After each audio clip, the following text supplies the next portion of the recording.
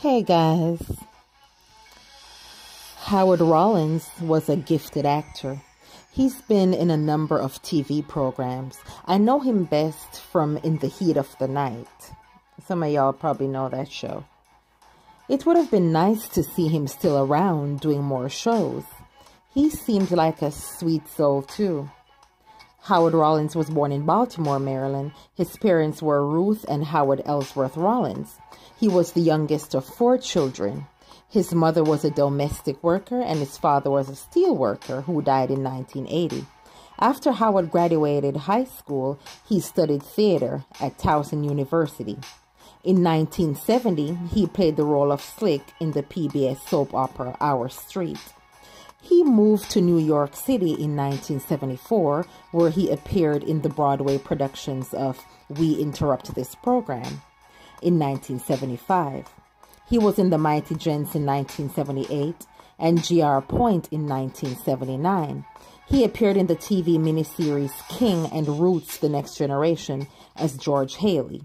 He played Doctor in My Old Man in 1979. Thornwell in 1981, The Neighborhood as Alan Campbell in 1982, and more. In the Heat of the Night star Carol O'Connor said that Howard Rollins was one of the sweetest, gentlest men he knew, and one of the most gifted actors. Howard got his big break when he played in the 1981 movie Ragtime. He played Coalhouse Walker Jr. He was nominated for an Oscar for playing that role. He was also nominated for the Golden Globes as Best Actor in a Supporting Role for Ragtime. In 1981, he joined the soap opera All My Children as an FBI agent. In 1982, he played Ed Harding in Another World. That cast also included Morgan Freeman, who Howard had worked with on stage. Howard was also nominated for a Daytime Emmy Award for Outstanding Actor in a Supporting Role in a Daytime Drama Series, Another World.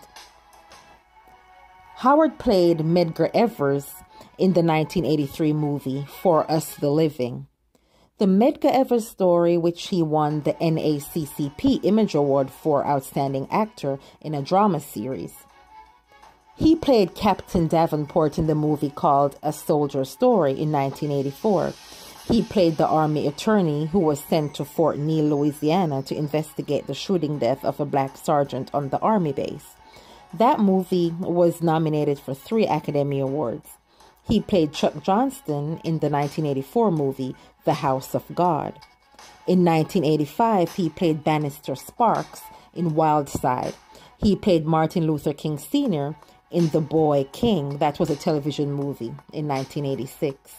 He played T.C. Russell in Johnny May Gibson FBI, also in 1986. In 1988, Howard played Chief of Detectives Virgil Tibbs in the popular TV show In the Heat of the Night. That was an interesting show. He played alongside Carol O'Connor, who played Chief Bill Gillespie. I always liked the relationship him and Carol O'Connor had on the show. During the show's run, Howard struggled with addiction to drugs and alcohol. It seemed his downward spiral first started when he was arrested for possessing cocaine in Louisiana in 1988. Allegedly, he was arrested 3 or 4 times for drug and alcohol issues, and he spent a month in jail for reckless driving and driving under the influence. During the 3rd season, he allegedly missed 5 episodes due to his drug issue. He took time off to enter a drug and alcohol rehab program. Allegedly, years before Howard left the show, there was a National Enquirer report saying that Howard had been fired in 1989. The rumor was that Carol O'Connor fired Howard.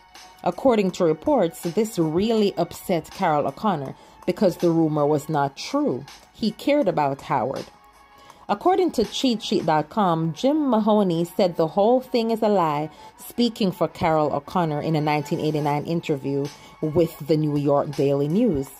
Carol wants him, Rollins, back, and we're all concerned about his well-being. Carol is outraged about the story. I've never seen him this upset. There's absolutely no truth to it, and that they were talking to their lawyers about a possible libel suit. Howard starred in a movie called On the Block as Clay Beasley in 1990.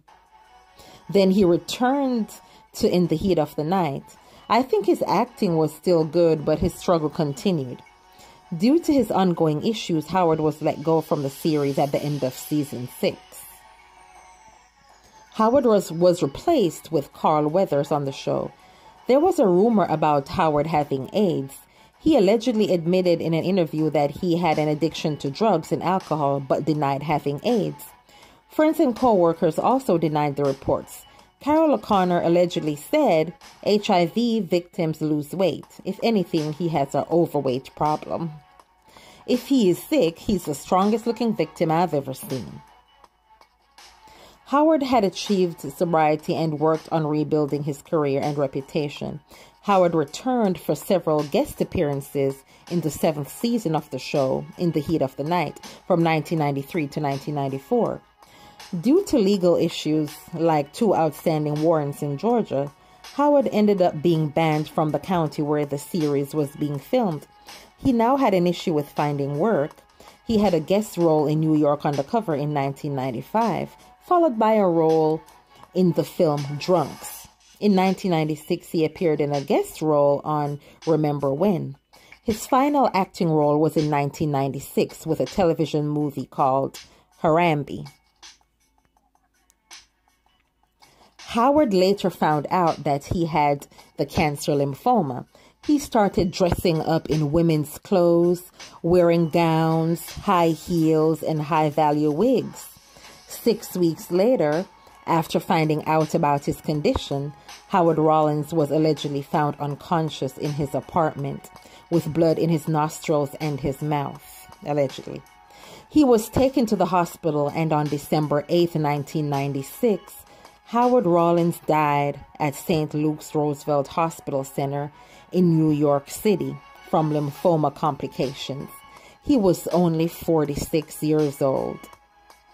On October 25, 2006, a wax statue of Rollins was unveiled at the Senator Theater in Baltimore. The statue is now at the Baltimore's Great Blacks in Wax Museum. Howard Rollins was a great actor. He's not forgotten. Rest in peace, Brother Howard. Subscribe, and I'll see you next time, guys.